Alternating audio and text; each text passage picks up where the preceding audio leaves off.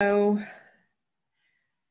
ladies and gentlemen, welcome to this morning's Evelyn Wrench discussion on the impact of climate change on the Commonwealth, with three experts in the field, Professor Tim Benton, Jeff Ardron, and Dr. Daniel Wilde. The discussion will be moderated by Michael McKay, and I'm delighted to tell you that 95 people have registered to hear this discussion. For those of you who don't know me, I'm Professor Eve Middleton-Kelly. I am an academic. I was at the LSE and now at Cambridge, and I'm a member of Rosel's Central Council and chairman of the Evelyn Wrench Committee, which organizes these events. But before introducing our moderator, who will also introduce our speakers, I would like briefly to tell you about Sir Evelyn Wrench, who was our founder, and these talks are given in his honor. He was an entrepreneur, forward thinker, and explorer. He founded the Royal Overseas League in 1910 to broaden international friendship and, importantly, to encourage strong debate over the world's most thought-provoking questions and hard-hitting issues. And we are continuing this tradition. Michael is a former chairman of the British-Swiss Chamber of Commerce in Geneva, where he lives, and now manages the Speakers and Events Program and a non-executive director of MEC International Limited in London. You can start asking your questions as soon as you wish using the Q&A function to send them to the panel. But please, can I ask you, when you send your question or chat comment, can you please include your affiliation and where you are joining us from to give us an idea of the geographic spread of our participants? I would now like to welcome you to our webinar this morning and hand over to Michael. Thank you, Michael. Thank you, Professor. Good morning, good evening, in whichever time zone you are. What an honor to be invited back a third time for an Evelyn Wrench lecture and a fourth time to assist the Royal Overseas League, my club of which I'm very proud to be a member. There can be no doubt that climate change is one of the biggest issues of our time. Some agree to disagree that it represents an existential threat, but no matter, it's a major problem that concerns governments, businesses, all manner of institutions, and of course, people around the world. It is a good thing that the Commonwealth, with so many sovereign nations that have coastlines and territories under threat due to climate change, it's a good thing that it's prominent in thinking and in action on this issue. I think about 45 out of the 54 member countries have coastlines. It's about 86 or 87%. This webinar today is proof. Our eminent guest speakers are further proof, and the list of distinguished audience participants who've joined us today is even more proof of this issue's importance. So let's start. Each panelist will speak for about 10 minutes to set out his stall, so to speak.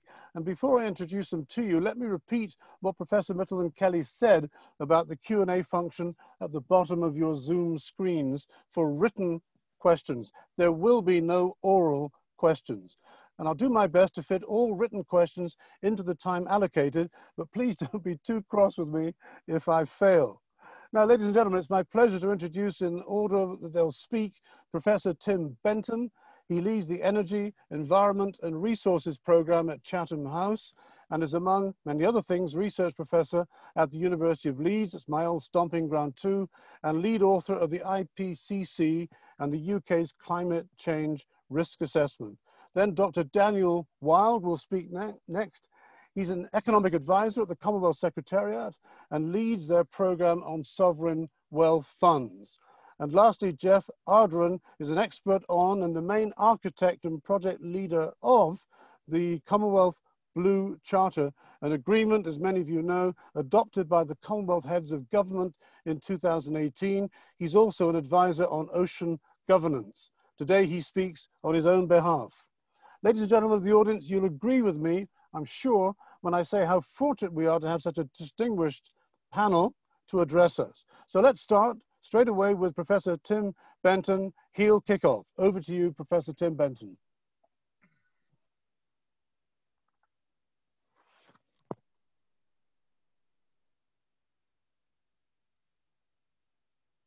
Well, hello everybody. So I have the pleasure of giving the opening 10 minutes on basically a primer to why we should worry about climate change. I hope everybody can see my screen now. What does it mean for people? The question I really want to kind of tackle is how will us as citizens of our various countries be impacted? And as you can see from the opening pictures on the slides, there is a map on the bottom which broadly speaking shows the sorts of levels of warming we would expect in an on average 4-degree world. Where it's darker colours, that's hotter, and in the high latitudes, northern Canada, for example, going up to 7 or 8 degrees expected global warming in a 4-degree world. And as you can see by superimposing the map of the Commonwealth countries on the top with the picture on the bottom, Commonwealth countries are largely heavily exposed to significant climate change. So just working with my buttons. Okay, so let's just start off. Climate change is absolutely not rocket science.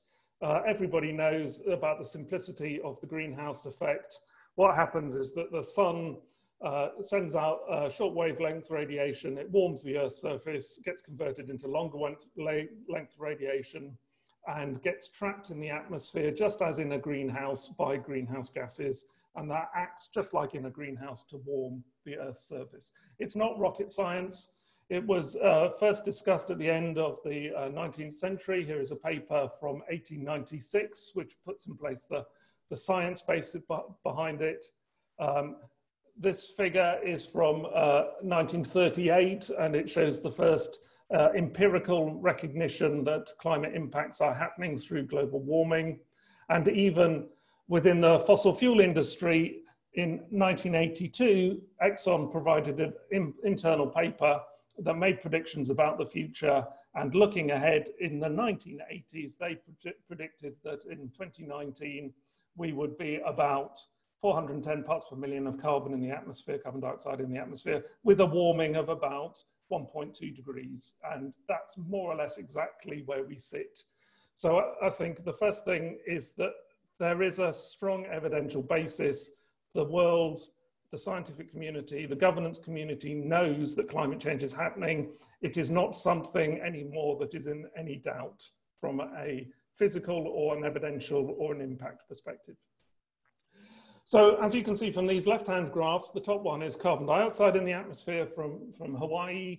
What you can see there is over time, it's going up. And the thing to note from this is it's not going up more slowly in the 40 years or so since we've learned about climate change. It is actually accelerating.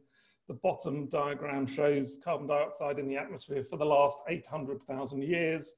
And the red dot in the top right corner is effectively where we are now. So as you can see, unprecedented levels of change. But it's not just greenhouse gases, it's not just carbon dioxide. It includes a whole range of other gases that are important. Carbon dioxide largely comes from burning fossil fuel and burning biomass. Methane often comes associated with fossil fuel, but industrial processes and processes associated with decomposition, particularly from agriculture, methane arising from cows' digestion. Nitrous oxides, another important greenhouse gas, comes from industrial processes and agriculture, and there are a range of other things. So as we think about climate change, it's not just about carbon in the atmosphere, it's about this whole range of things. And actually, food and agriculture, because they're such strong emitters of methane and nitrous oxides, is perhaps the most polluting industrial sector when you look at it in the round.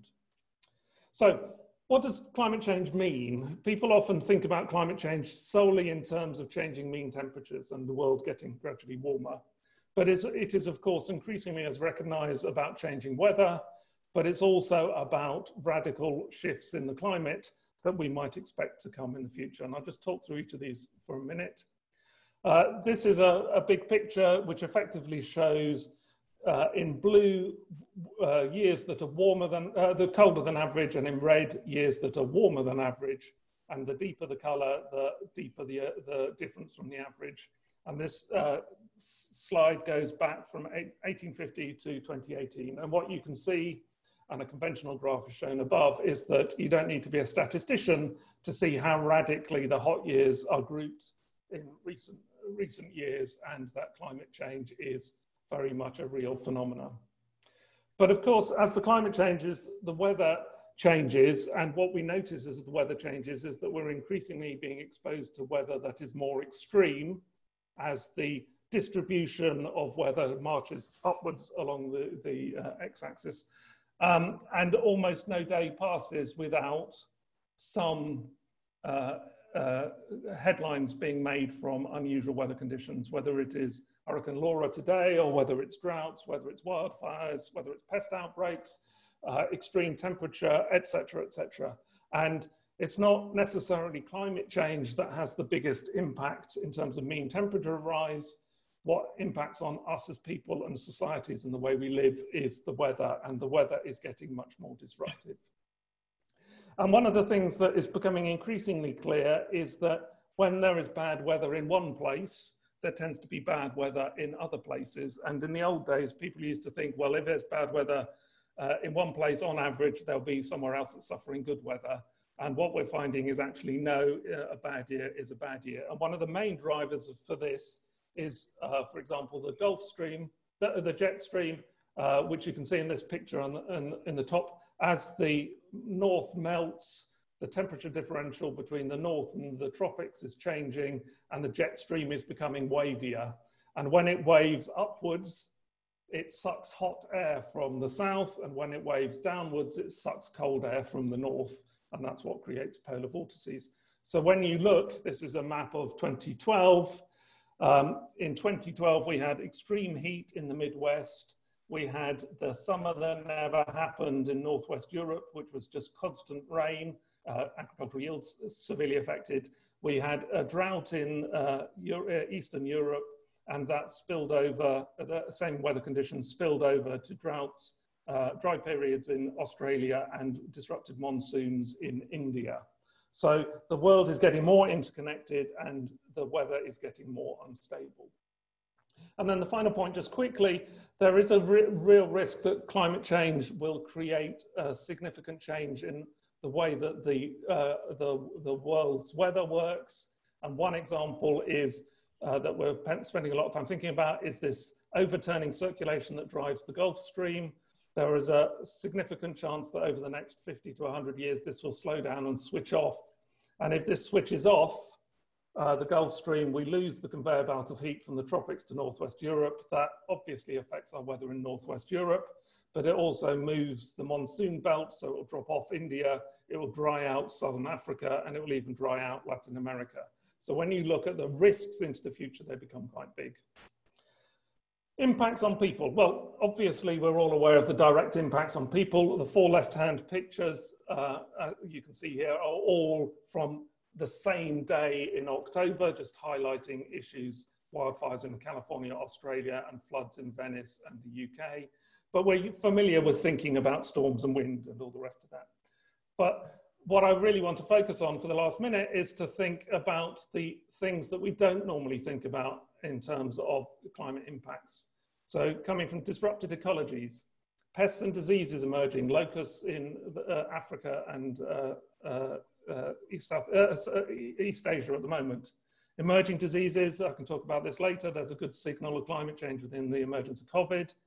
Biodiversity loss and the things that biodiversity does, like pollination and fruits and vegetables, are largely reliant on bees and wasps. And all of these lead to disrupted societies through supply chains, things becoming rarer in shops. They stimulate people movement, agrarian and pastoralist farmers conflicting in sub-Saharan Africa at the moment, leading to resource conflicts. And all of these tend to be destabilizing from a geopolitical perspective. And just to end up, I think a key thing to recognize is that weather change, extreme events, rarely cause societal issues solely by themselves. And if they are, they tend to be localized, but they act as a threat multiplier. And this is a figure from a paper I published a couple of years ago, just to show that actually the weather shocks combined with a whole range of other things that put the food system under pressure, led to runs on markets, which led to poor policy, which led to price amplification, which led to food price spike in 2007, 8, and 10, 11. The food price spike led to food riots in about 50 countries, including in sub-Saharan Africa. Those destabilized people. We ended up with the Arab Spring. We ended up with large-scale people movement into Europe. That drove the rise of nationalism and popularism, and in some small way contributed to, for example, Brexit, which is quite an important thing. So in conclusion, climate change has happened. It's going to happen more.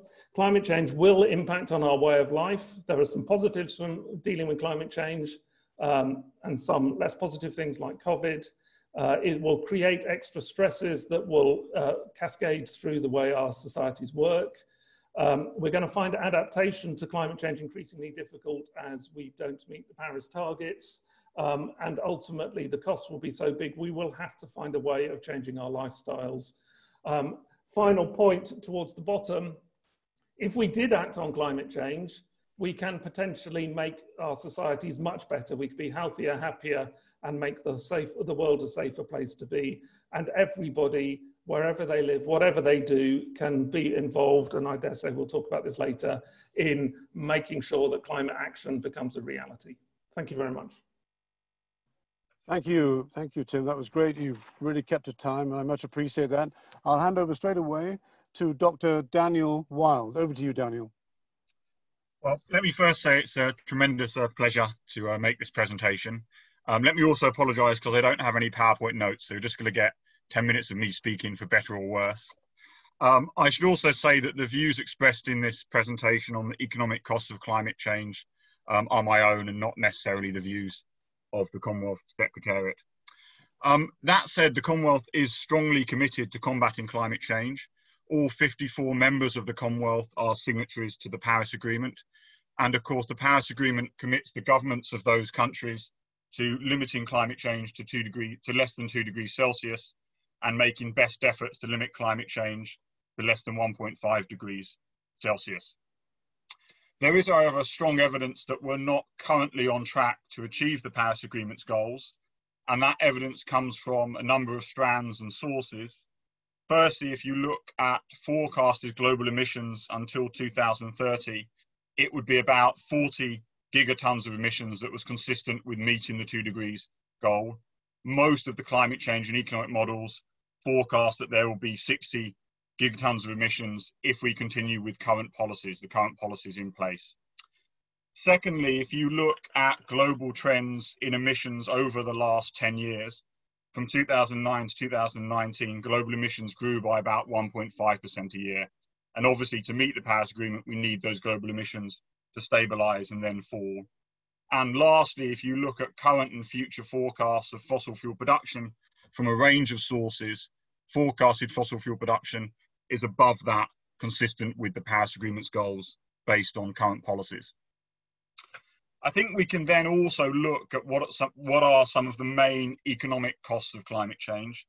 And there are 4 main costs that I would normally emphasize, and they are the costs of extreme weather events, the costs associated with lower crop yields, the costs associated with a loss of fisheries, and the costs associated with damages to human health due to increases in infectious diseases. Due to time constraints and also the expertise of other members of the panel, I will mainly speak to extreme weather events. So there's quite strong evidence that climate change is likely to result in an increase in extreme weather events, an increased frequency of heat waves, droughts and floods, and also an increase in the intensity of tropical storms. We've seen a number of particularly devastating tropical storms in the Commonwealth, which have very negatively affected some of our small island states. So you had Hurricane Dorian in the Bahamas in 2019, which caused very extensive damage to 2 of the islands in the Bahamas. It led to over $3.4 billion of damages and led to nearly 30,000 people becoming homeless and completely devastated those 2 islands. You also had Hurricane Maria, which severely affected Dominica, led to half the city being flooded, damaged nearly all the infrastructure in the island, caused $1.4 billion of damages, which is equal to over 200% of the island's GDP. So we're really seeing already some severe tropical storms, which have a very big impact on some of our members. I think I would also emphasize that the costs of climate change are likely to be unequally distributed, both between countries and between people within countries. So it seems likely that climate change is going to have the largest proportional negative economic effect on countries in low latitudes based around the tropics and small island developing states. That's partly because of the impact on human health and infectious diseases. It's partly because of the impact on crop yields. It's partly because of the impact on fisheries, which some of those countries are very dependent on. And it's also the case that within countries, climate change is likely to affect the poor more than the rich. There are a number of reasons for that. One reason is that the poor spend a larger proportion of their income on food and are therefore likely to be significantly affected by any decrease in crop yields and increase in food prices. It's partly because the poor spend a larger proportion of their income on out-of-pocket health expenditures and are therefore particularly badly affected by any increase in infectious diseases like malaria. And it's partly because the poor do not have the financial resources, be it from family, friends, or the formal financial sector, to mitigate some of the harmful effects of climate change. I think we can then go on and ask why, from an economic perspective, is climate change happening? And I would say from an economic perspective, it's simply because fossil fuels are still a relatively cheap and relatively competitive way of producing energy. If you look at the levelized cost, the overall cost of electricity generation, when you take into account the intermittency of renewable generation, when you take into account the costs of connecting renewable generators to the grid, gas generation is still a relatively cost-effective way of producing energy. If you look at the cost of producing petroleum, at current oil prices, it's still relatively profitable to produce petroleum at a level in excess of that consistent with achieving the Paris Agreement's goals. And if you look at the costs of internal combustion engines and the electric engine, you would need an international oil price of $100 a barrel or more in order for those two engines to be cost competitive with each other. At lower oil prices, the internal combustion engine is still a more cost-effective way of producing energy. So I guess the question then is, what are we doing about this at the Commonwealth Secretariat? And I think that difference in relative prices leads to an underinvestment in the low carbon transition that you would need to meet the Paris Agreement's goals. So if you look at overall investment in the low carbon economic transition and grids over the last 5 years, it's been about $900 billion a year. Going forward, you would need investment of about $1.9 trillion a year in order to meet the Paris Agreement's goals. So you're looking at a big investment gap of about $1 trillion a year going forward. So there's significant underinvestment at the moment in the low carbon economic transition. So I guess the question then arises, what is it that we are doing at the Commonwealth Secretariat about some of these issues? And we have 5 main programs, 2 of which I'll speak to in a little bit more detail. Firstly, we have the Sustainable Energy Forum, which allows different Commonwealth member countries to present their policies and international best practice to each other on renewable energy.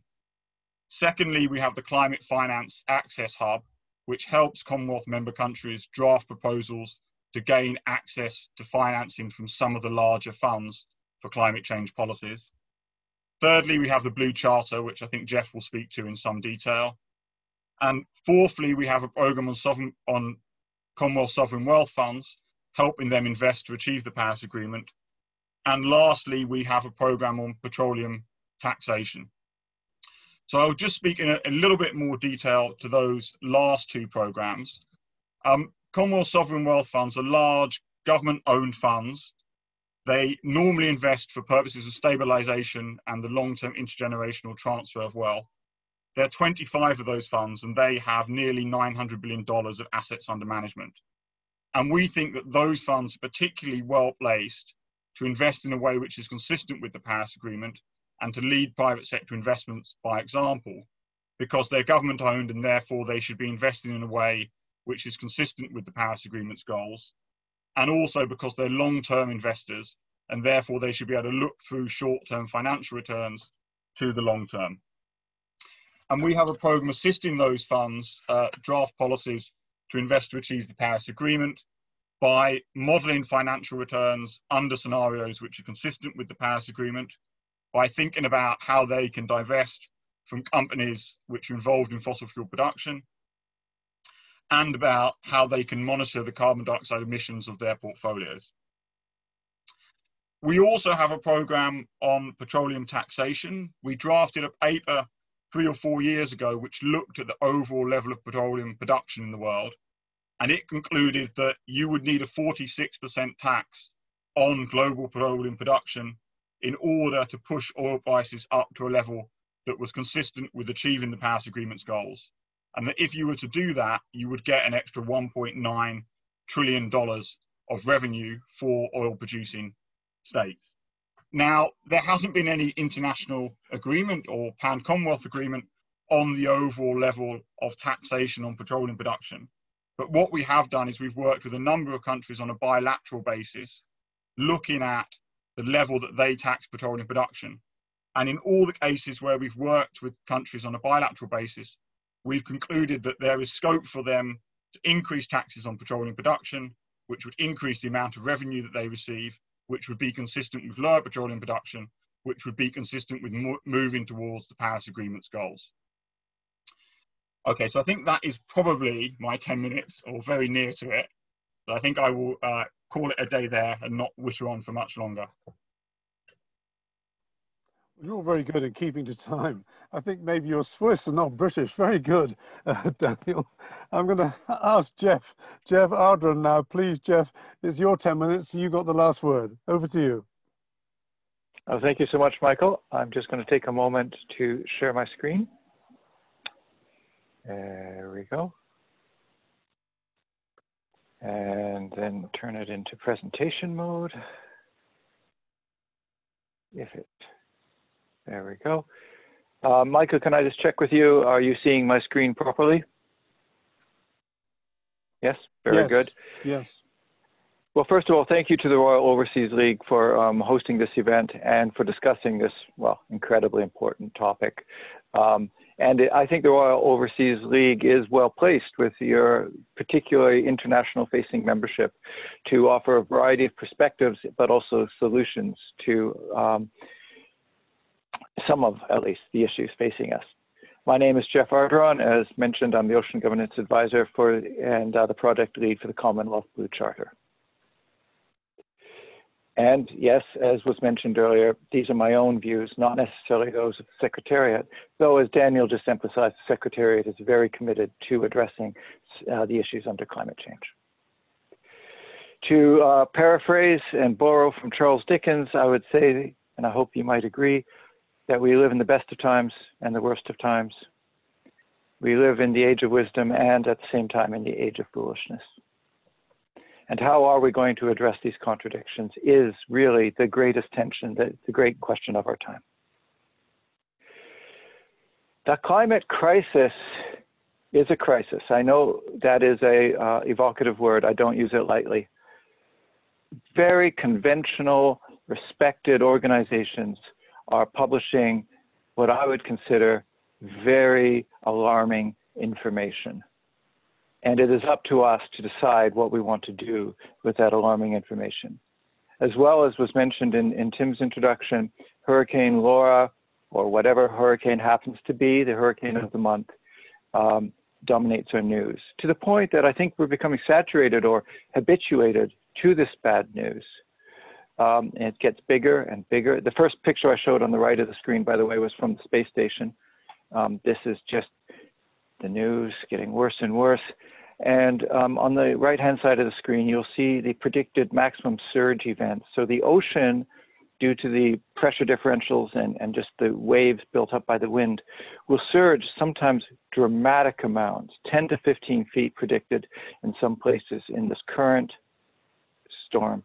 And of course, that can cause as much, if not greater damage than the winds themselves. I don't want to belabor the bad news, but just want to say that there's reason to be concerned. This infographic describes some of the things that, it ties in the ocean. The ocean has absorbed over 90% of the heat that we have, or somehow has been created due to the climate change situation. So only 7% of the heat is still in the atmosphere. Most of it is in the ocean. And yet the ocean is largely neglected in the public discourse. Scientists are well aware of this, but I must say that even the International Convention on Climate Change, the UNFCCC, largely disregards the ocean. And in fact, this is a big issue. And about 30% of our carbon emissions are also have been absorbed by the ocean, which has created ocean acidification. Not a good thing. I can go on that in more detail if you'd like to know. In terms of temperature change, we all committed to stay below 2 and preferably 1.5 degrees C. These were not just random numbers. The scientific body of the IPCC published a very sobering report in 2018 that shows the difference between 1.5 and 2 degrees Celsius warming basically is the difference between having a few tropical coral reefs left in our world and virtually none at all. Maybe they're wrong. Do we want to take that chance? Certainly by the time you hit 3 degrees or 4 degrees Celsius, the ocean really fundamentally changes. I can discuss that more during questions. Again, I don't want to dwell on bad news, but when the majority of the world science community is giving you information like this, I draw your attention to my earlier slide, the difference between wisdom and foolishness. The Commonwealth, of course, the ocean, of course, is a very important part of the Commonwealth. We have 54 countries in the Commonwealth. 47 of them have a marine coastline. We have 45% of the world's tropical coral reefs. We have more than 1/3. I know this infographic says 1/3. We actually have 35% of the coastal waters under national jurisdiction. We have done some pioneering things like the signed agreement between Mauritius and Seychelles that shares a section of the outer continental shelf and has a joint management plan. And 8 of the 20 largest marine protected areas of the world fall within Commonwealth waters. This is what it looks like on a map. Of course, the large pale blue areas are what are loosely called the high seas or legally areas beyond national jurisdiction. But if you look at the coastal areas, you can see that the Commonwealth has interests almost everywhere. And it's a very broad tent. So as was mentioned, the Commonwealth Blue Charter was indeed adopted in 2018 at the Commonwealth Heads of Government meeting here in London. I'm in London right now, in 2018, April. As a footnote, that meeting was supposed to be held in Vanuatu, but was not held in Vanuatu because of Hurricane Pam. Climate change is affecting us already in a very big way. To get back to the point, the heads of government of the Commonwealth really welcomed the Commonwealth Blue Charter. I must say, I was at those meetings, and if I can brag a little bit, it was the only agenda item that I can remember anyway. Maybe there were a few others. I don't want to cast aspersions, but they applauded spontaneously when the Commonwealth Blue Charter came up and when it was adopted. And for these very sober, sort of serious meetings, that is an unusual event. There's a great deal of political will to do something about the ocean. So what does the Blue Charter say in one slide? It's actually a fairly short agreement, but one slide doesn't quite do it justice.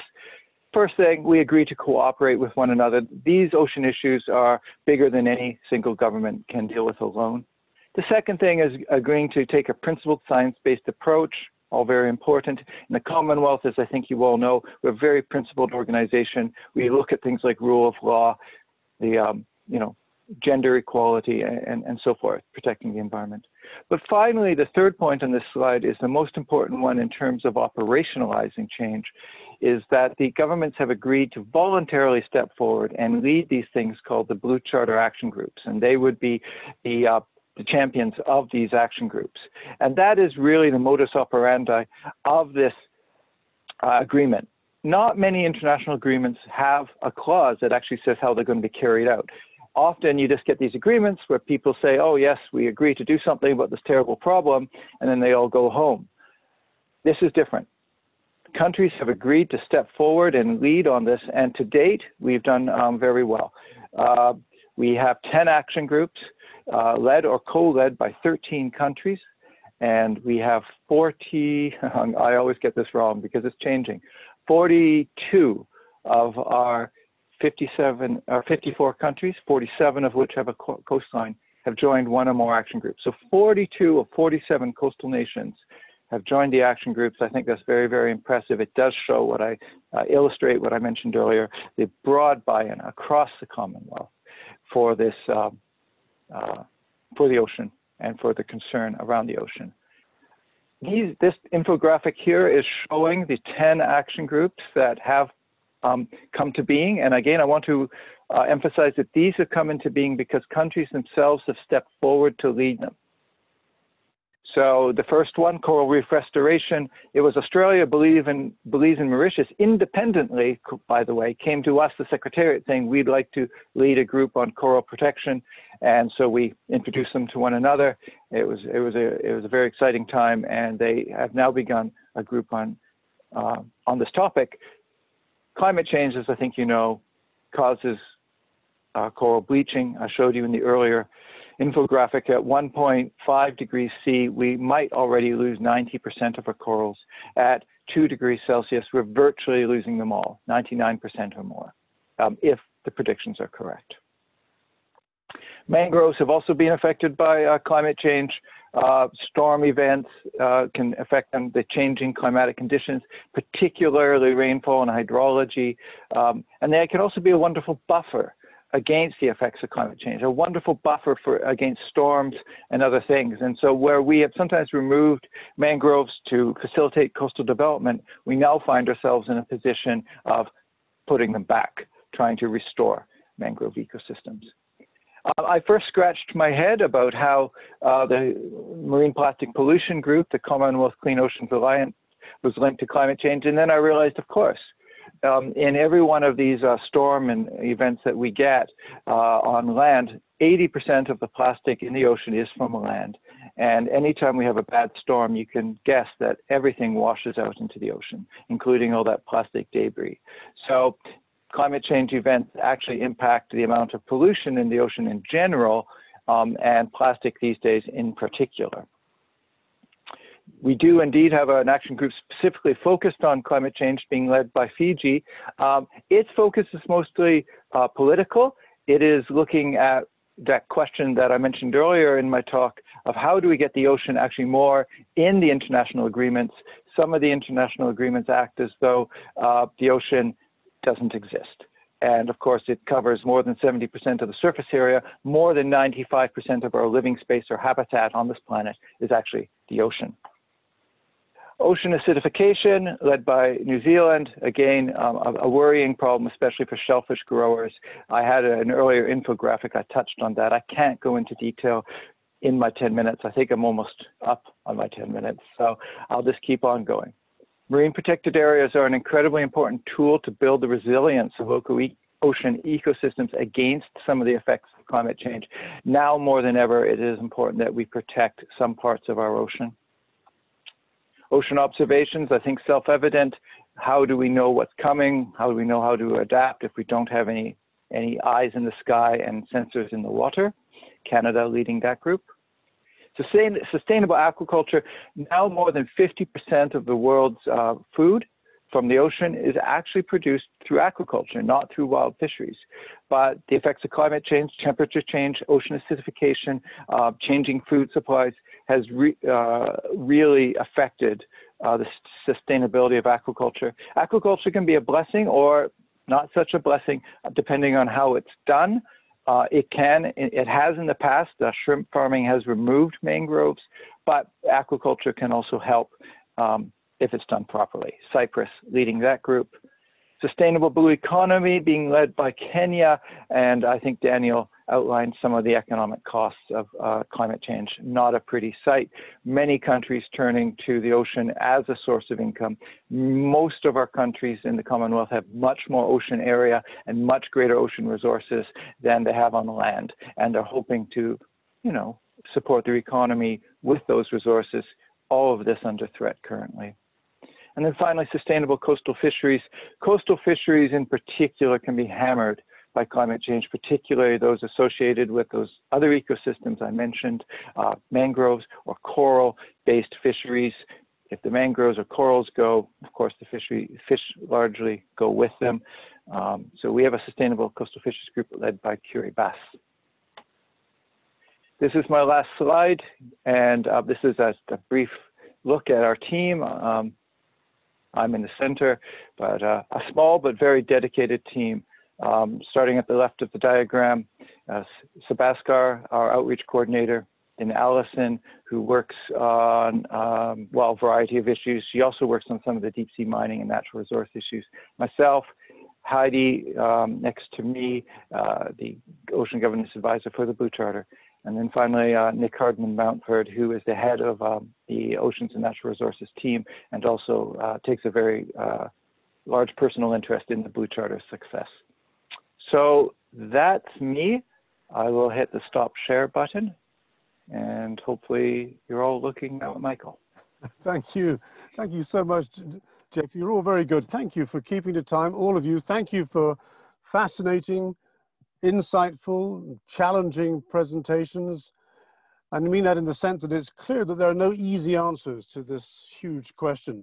But thanks to all of you for opening up the discussion so expertly. Now, ladies and gentlemen of the audience, as Eve and I said earlier, you can start writing, as some of you have, but not so many questions yet, but some of you have already written questions in, using the Q&A function at the bottom of your Zoom screen. And I'm going to start the ball rolling with some questions of my own, general questions to all the panelists.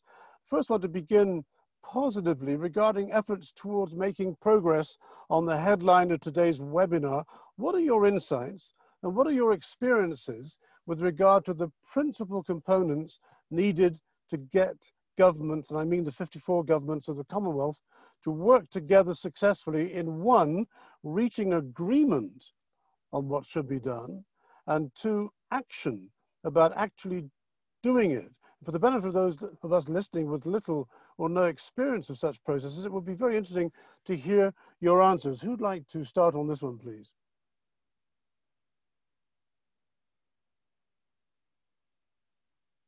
A pregnant pause. Tim, Professor Tim Benton, thanks for raising your hand. Yeah, to avoid that pregnant pause going on too long.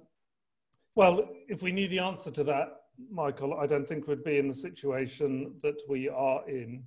On the bright side, the Paris Agreement was absolutely unprecedented, but it took 40 years of getting evidence together before effectively the world came together to say, we've got enough evidence, we've got to move on to acting.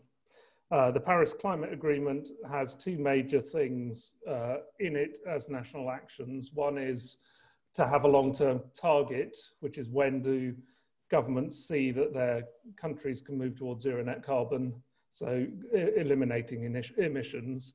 And then the other aspect of the Paris Agreement is that nationally determined contributions of five-year carbon budgets.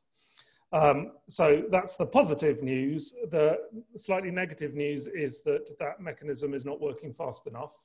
As Daniel said, at the moment we're on course for well over 3 degrees with current nationally determined contributions. So we are not on course for anything like equitable climate change.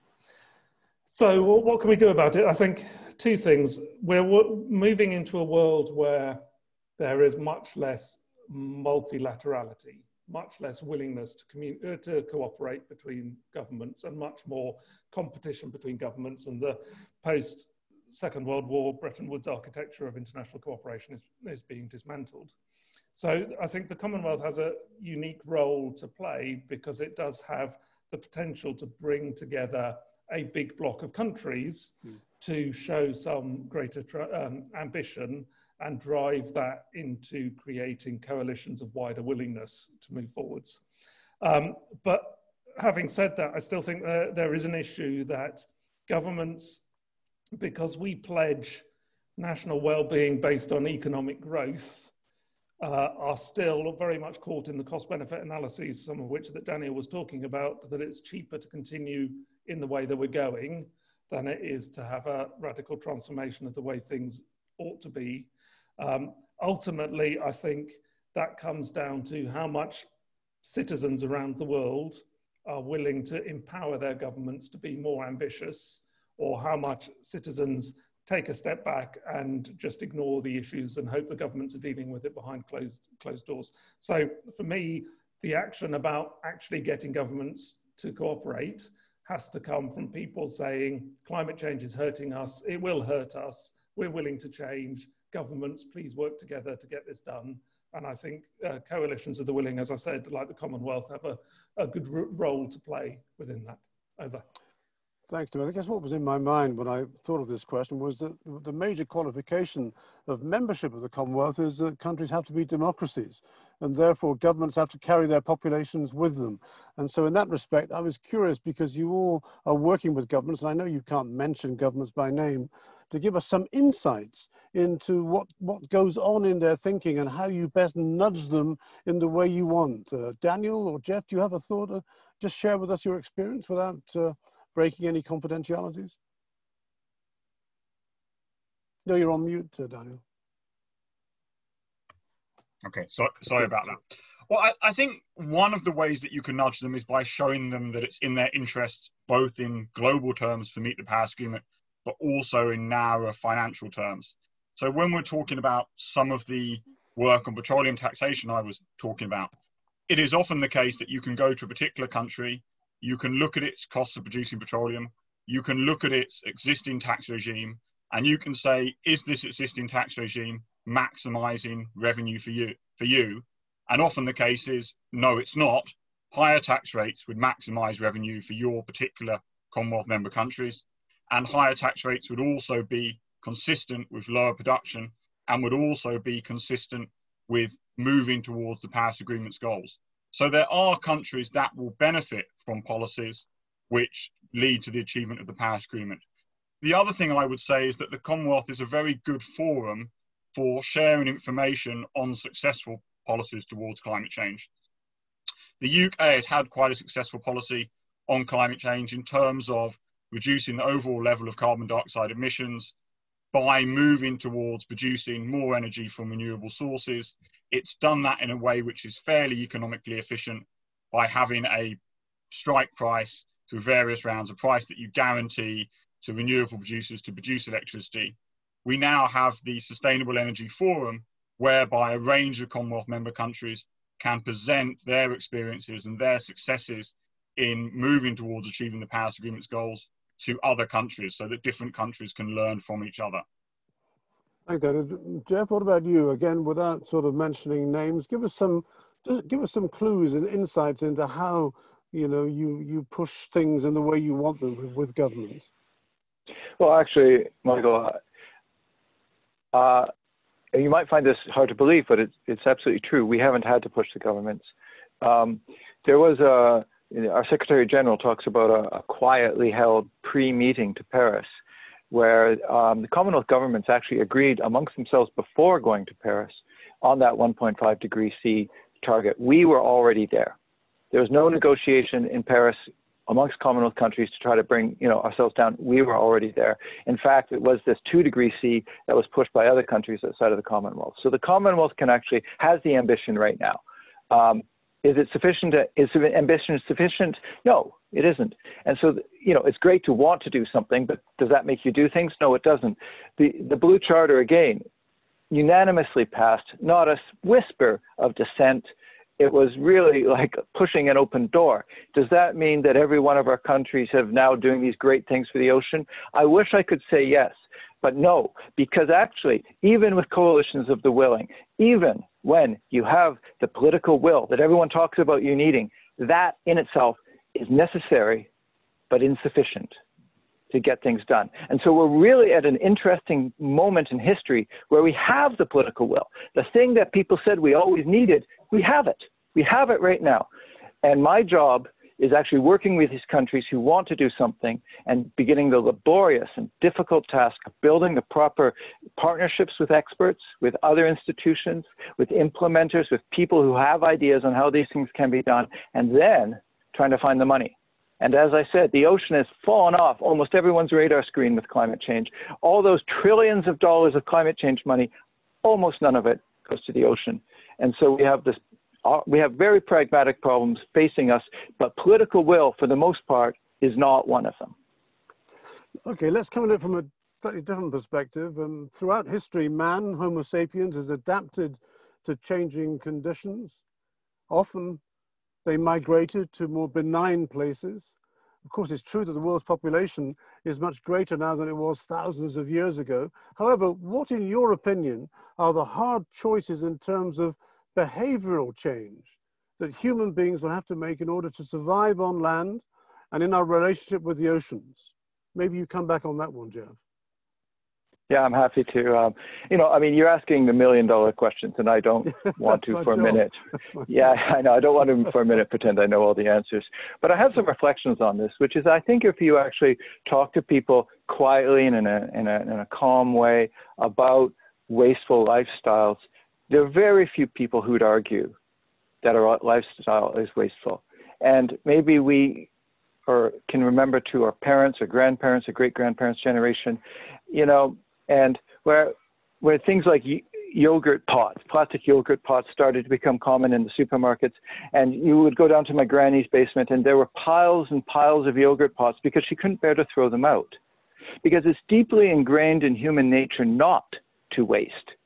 So first of all, I think it's a great, if I may say, capitalist myth that we are these consuming creatures and all we do is consume, consume, consume. Well, actually, I think it's very deep in our DNA. And my dog wants to be part of this webinar. The dog can but swim, I think obviously. Yes, I think it's very deep in our DNA to not waste, to live a sustainable lifestyle. And I think we're actually in opposition to some of our deepest instincts in modern society. What's your view? Tim, I see you nodding there. What's your view on changing behavior is my question. Daniel, perhaps cover your ears because I'm going to talk economic heresy here. So I think the fundamental issue, behaviours have changed, as Jeff has said, and if you think back 2 generations, the world was not as it is now. So we're talking about behavioural change in the opposite direction, in a sense.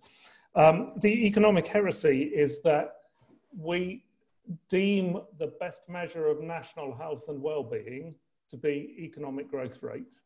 And economic growth rate is driven by consumption growth. And yet we live on a finite planet where there are finite resources and there's a finite ability of the atmosphere to absorb gases and there's a finite ability of the way to produce food particularly.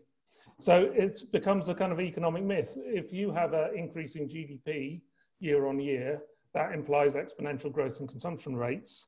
And we can't do that in the long run. And somehow we've got to get back from a human perspective to assessing our overall state through thinking about what improves our health and well-being. And over a certain level of access to GDP, getting richer doesn't, but getting richer through consumption growth drives a lot of the issues that we're talking about. So as Jeff said, I think part of the thing is how can we reconfigure our economies so that we have enough of the right things, the right sorts of diets particularly, that will make us healthy, but will also make the planet healthy. And it's perfectly possible. I mean, there's reports in the UK press today about new government figures that solar-powered PVC is the cheapest way of producing energy by far, looking ahead. We don't have to have fossil fuel burning.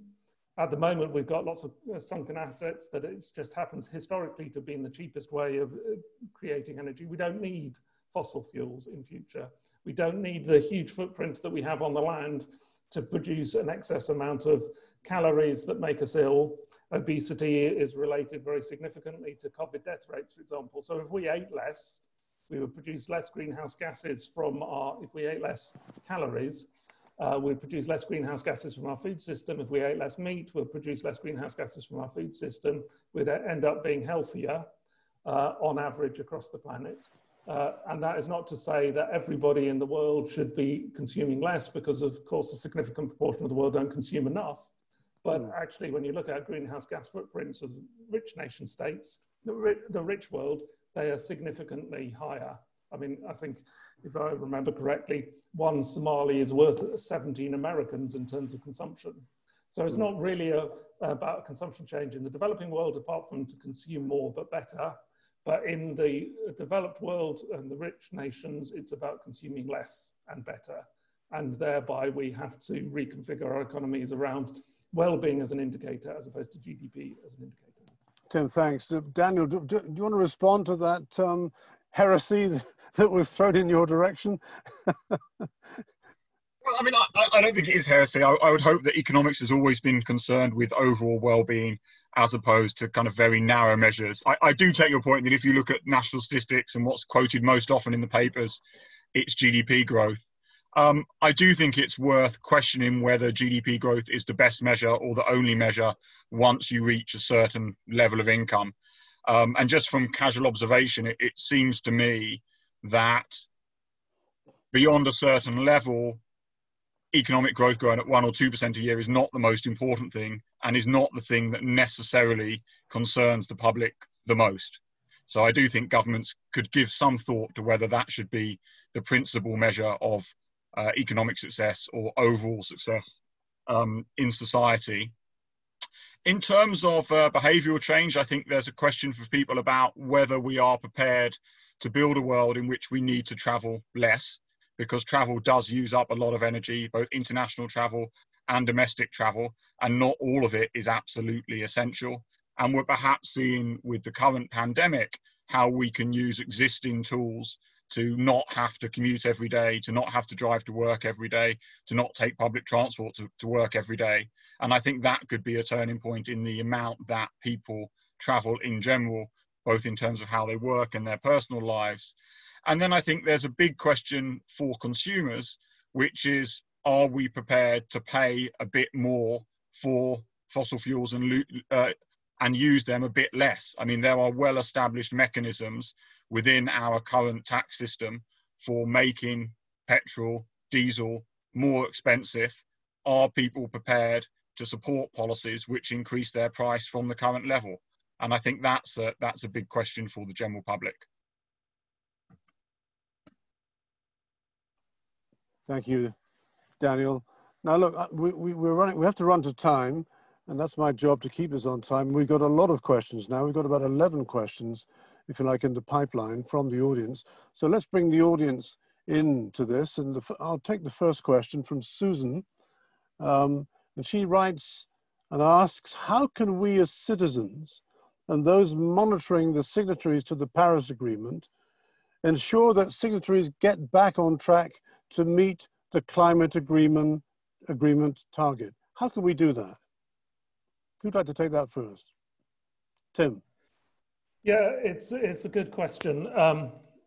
There is, of course, a three-way interaction between politicians being willing to act, consumers and citizens telling politicians they need to act, and market actors acting on benefit of both of those other sets of actors. And I think part of the issue around what Jeff was saying is that we have some degree of political buy-in. We have some degree of market buy-in from some market players, and some members of the citizenry are becoming more and more vocal. We had the climate change conference last year in 2019 at the time when there was political action by Extinction Rebellion in London and Greta Thunberg and the school strikes for climate. And every politician that came to speak said that the world is getting in a different place and we're having to listen more because people are more concerned about it. So to answer the question directly, how can citizens show their concern? Well, they can change their lifestyle. As Daniel has mentioned, travel less, go on domestic holidays, eat less, waste less, eat less meat, particularly, a whole range of things that people can do.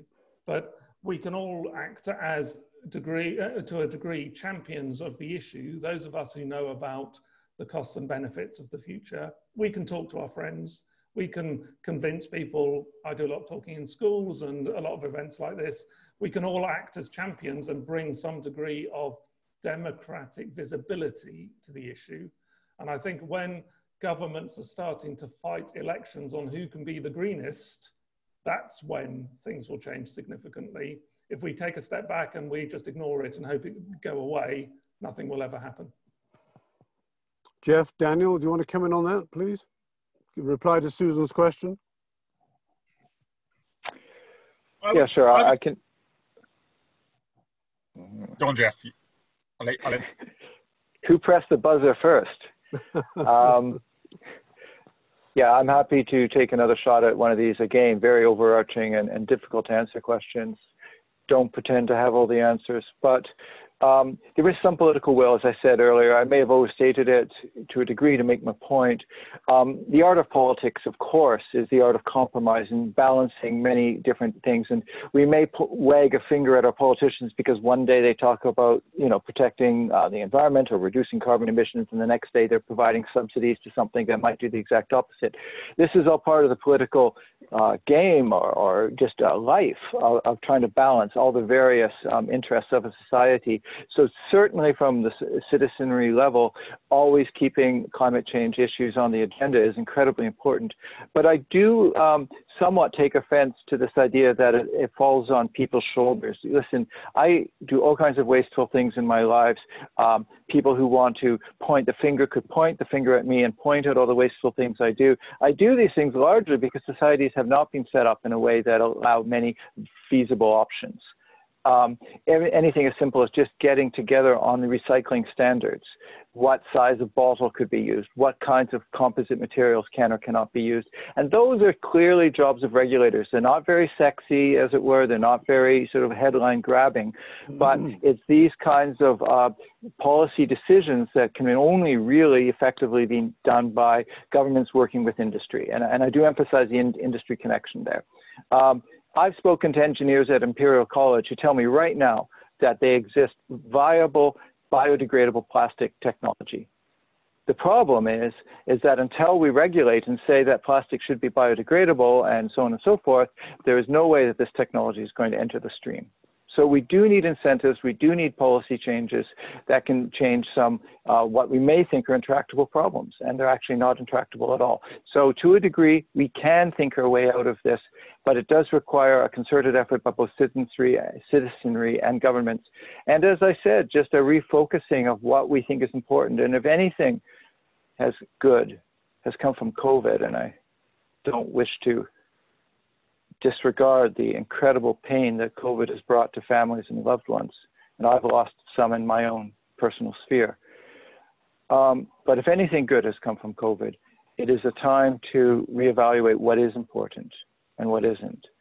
And getting back to the essentials of life, family, loved ones, quality time. And did we really need all that stuff? Did we really need all that travel? And let's refocus our minds.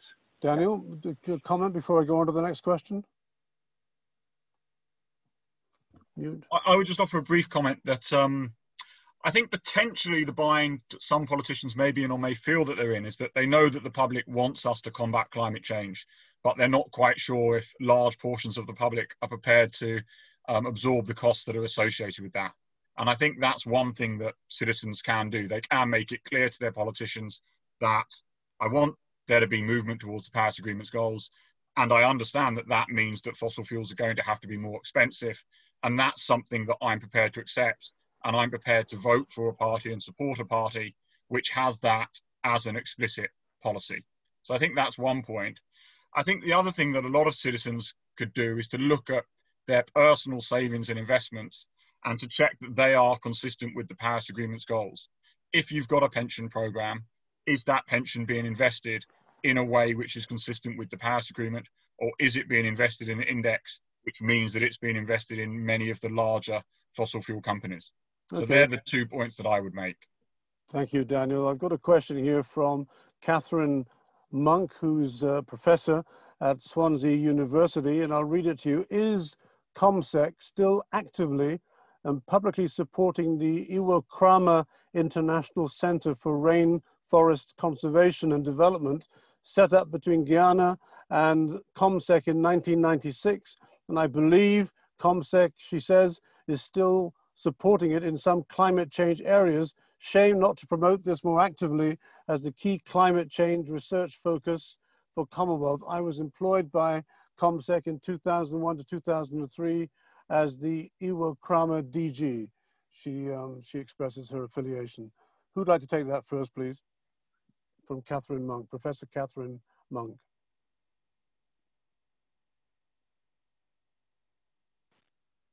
Who's going first? I think me and Jeff are both hoping that, oh, you're going first, Jeff. Very good. Jeff? Well, I was basically bowing out first. I'm very sorry, Catherine, that I can't answer your question. My specialty is oceans, and I'm not aware of this because it's not an ocean initiative. I'm sorry. Daniel?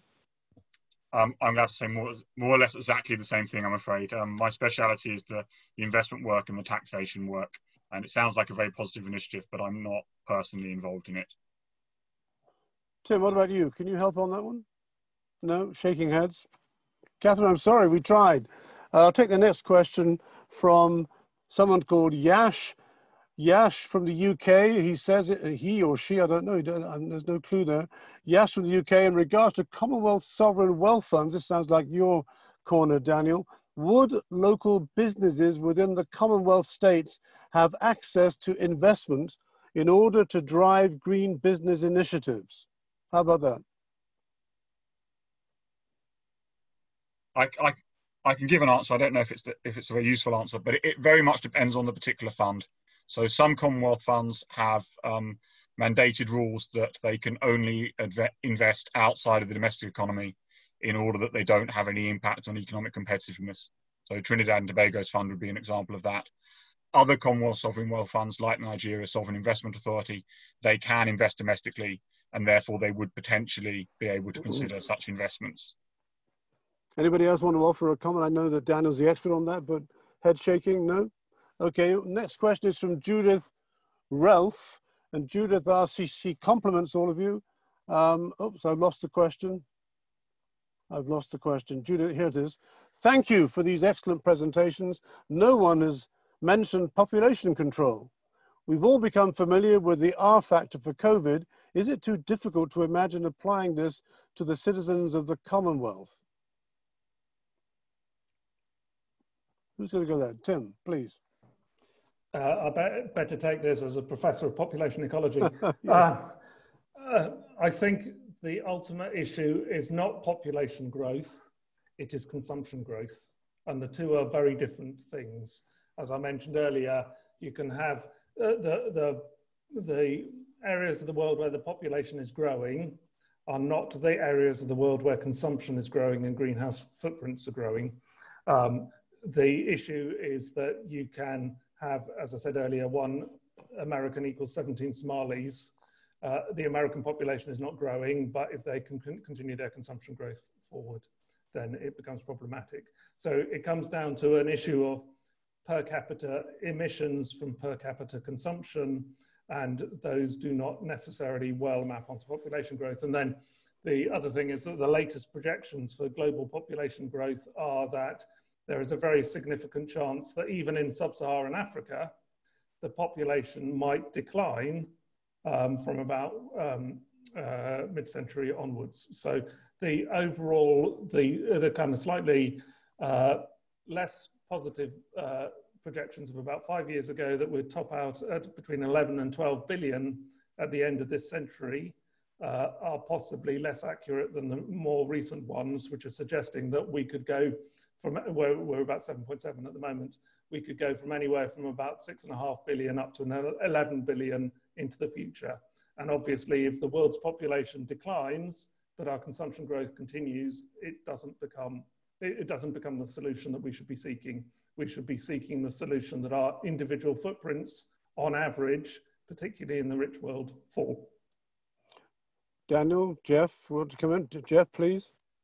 Yeah, I'll just point out, I wanted to agree completely with Tim on this one. Obviously, more people, more considerations around food and everything else, water on the planet. But that's a secondary concern to the fact that our most developed countries have, as I think you know, the most industrialized, wealthiest countries have the lowest population growth on the planet, most generally speaking, and yet the highest consumption, the highest energy burning. And so I don't want to name names, but we know that some of these big industrialized countries produce the largest emissions. So saying that it's just the fault of too many people, I would say, is an oversimplification of what is actually a very difficult problem. I would actually say that in some of our countries, we deal with some of the very small island states, for example, they don't quite have enough people. That if they had a few more people, they would actually be able to get things done. That there's this idea of a critical mass for marketplaces, critical mass for getting things done. So it's not an easy question. Certainly trying to keep our own numbers in check makes perfect sense, especially at a time of when we're going to have climate refugees. Absolutely. But let's not forget that the real problem, as Tim has pointed out, is really our consumption of energy, how much we just like our stuff and our, the amenities of a high energy lifestyle. Yeah. Daniel, comment from you?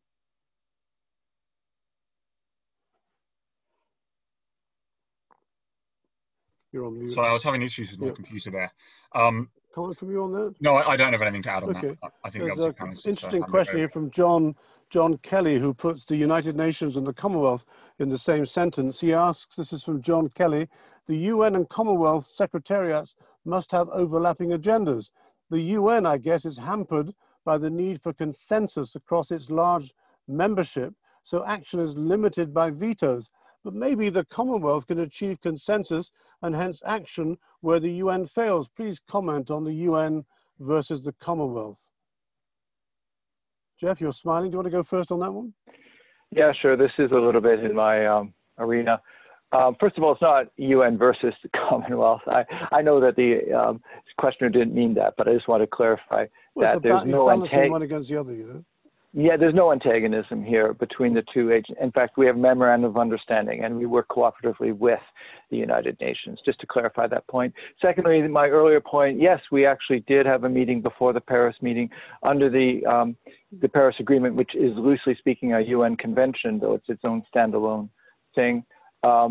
Yes, we share, we all agreed at the United Nations on the Sustainable Development Goals, and we work within the Commonwealth to meet the Sustainable Development Goals. And yes, the Commonwealth has a bit of a unique advantage. We're sharing, we're a smaller group. It is much less difficult to achieve consensus or near consensus. Some of the more famous climate change denying countries do not exist within the Commonwealth.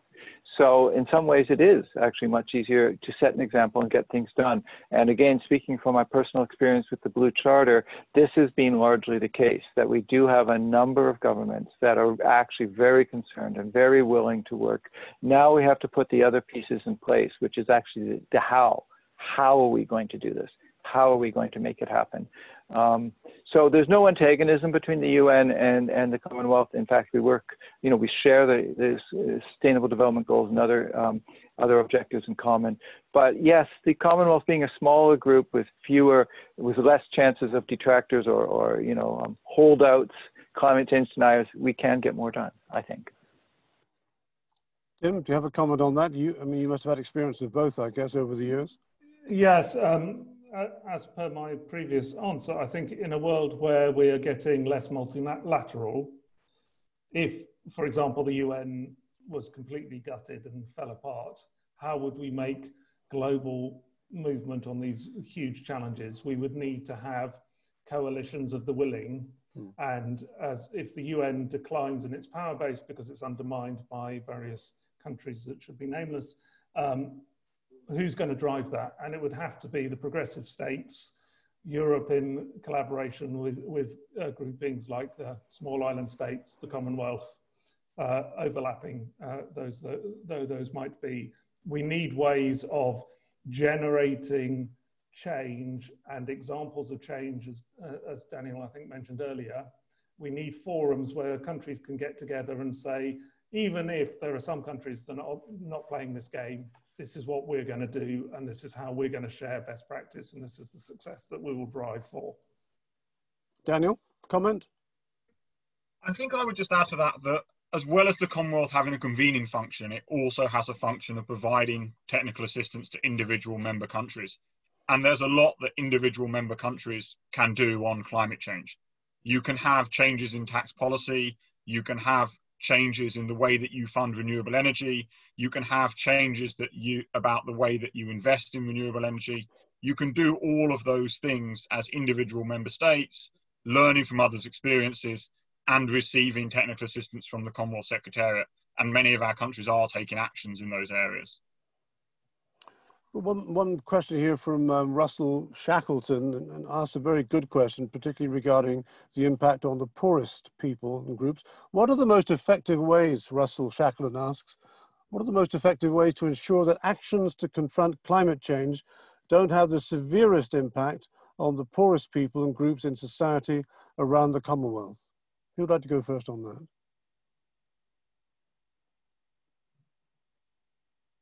Tim, please. Like Jeff, I have absolutely no benefit of being able to give you any great wisdom on this, because I think it is always the poor and the marginalised that suffer the most. And it is poor and marginalised states that, if you look at climate risk maps, are often the ones that are most at risk. And we can't say from the rich world perspective that, you know, Malawi or Mozambique with Cyclone Idai last year, that, you know, that's your problem to cope with. Somehow we have got to find a way of equitable transfer of wealth from the north to the south to provide social safety nets that low-income countries cannot afford at the moment. And in a sense, however you cut the cake, climate change until recently has largely been caused by the existing rich countries. And therefore there is a historical moral imperative, I think, that we do some helping the poorer countries to avoid the issues that we're asking them to do radical things to fragile economies in a way that will end up harming them because we want them to change. It's got to, the money can't come internally from them. The way that you know, many countries in the global south make money is from extractive industries, which is exactly what we want them to stop doing, because in a sense they have the biggest footprint. So we've got to find alternative income streams, and we've got to help them do that. Jeff, regarding the poor, on a comment on this? Well, first thing, always think about what you have to do yourself. Meet those Paris targets, guys, right? If we in the less poor, in the wealthier nations just met our Paris targets, we'd be doing the biggest favors that we could to the developing world. So so don't try to say, oh, greater aid, or greater this, and we can just keep on doing what we're doing. That's not going to work. That's really not going to work. So just keep to our targets, do what we said we're going to do. That's my very first message. After that, you know, I do echo what Tim and Daniel said previously. There are lots of economic levers we can pull right now that do this. Support sustainable decisions in your own government and in other governments.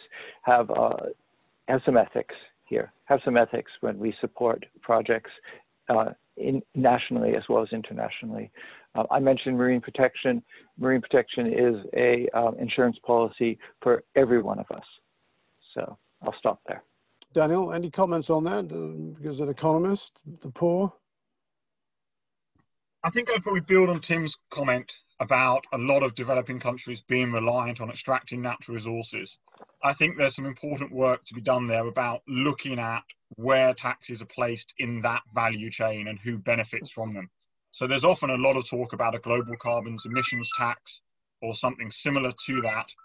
That, of course, mainly leads to an increase in revenue for those countries which are consuming natural resources, for those countries that are consuming petroleum, consuming natural gas, consuming coal.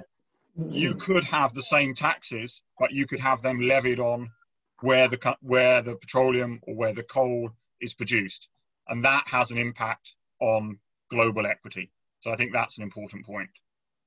As the clock is ticking on, may I ask a closing question, if it's not too long? What is, this is topical, what is the relationship between COVID-19 and climate change? Tim, could you kick off on that one? What is the relationship?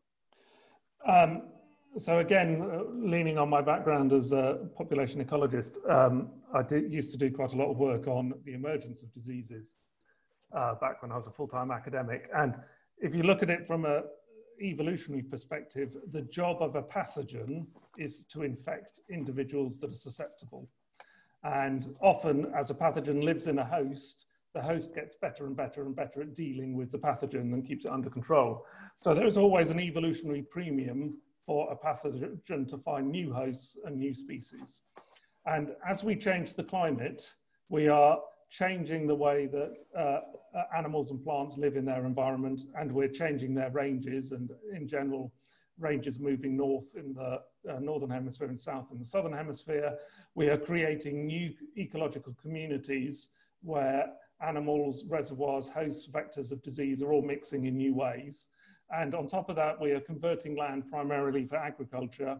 So we're concentrating habitat into smaller and smaller patches, which are often exploited by people in new ways. So we have a melting pot where there is scope for new interactions ecologically. There's scope for pathogens to jump to new hosts. We're mixing with them in new ways, and particularly in parts of the developing world, that mixing becomes unhealthy from a food safety perspective, because you've got wildlife and live animals living together, get slaughtered in conditions which are not entirely safe from a food safety perspective. And so there is contamination from wild to consumed species.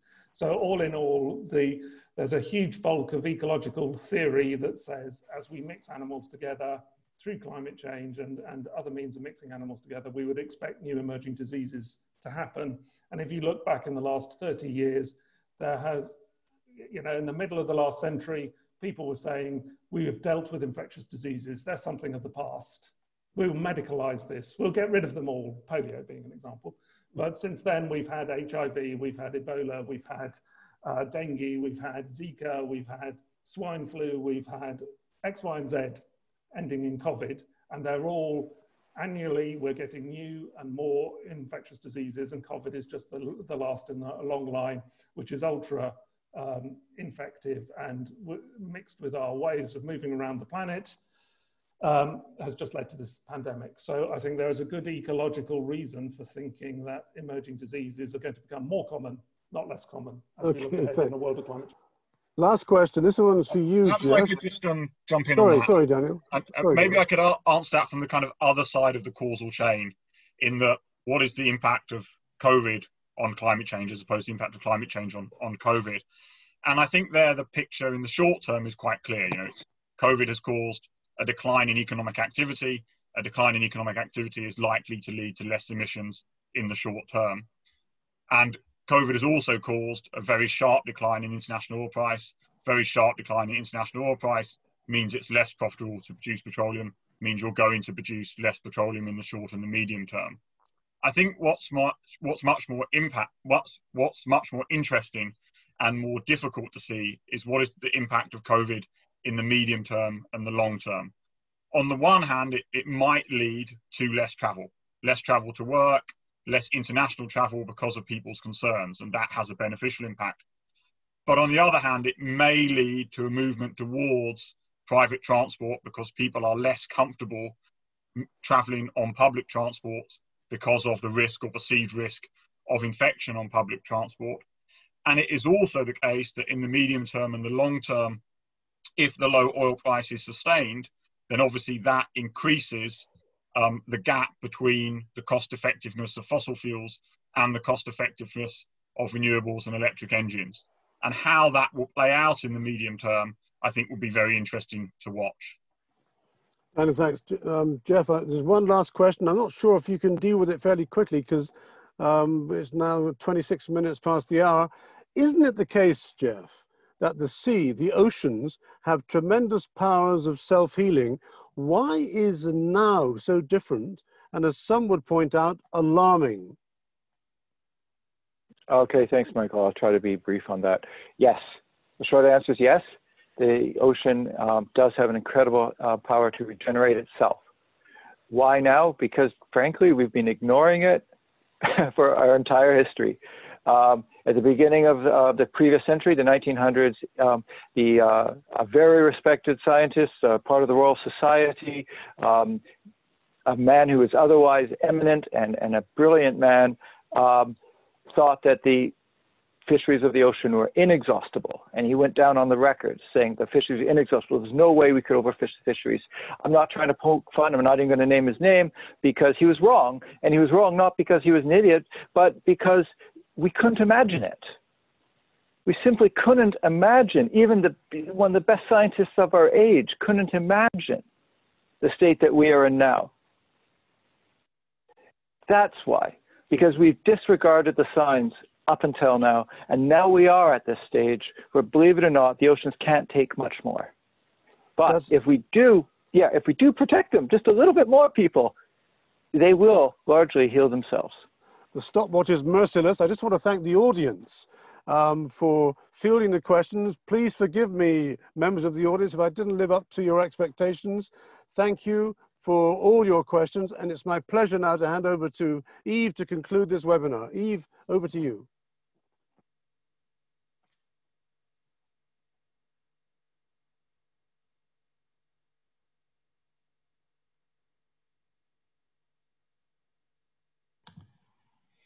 Thank you very much indeed, Michael. My last and most pleasurable task is to thank you all. So I would like to thank our three speakers, Jeff Ardron, Tim Benton, Daniel Wilde, and our moderator, Michael McKay, for offering us your deep expertise on a topic that will have a very profound impact on our planet and on humanity for generations to come.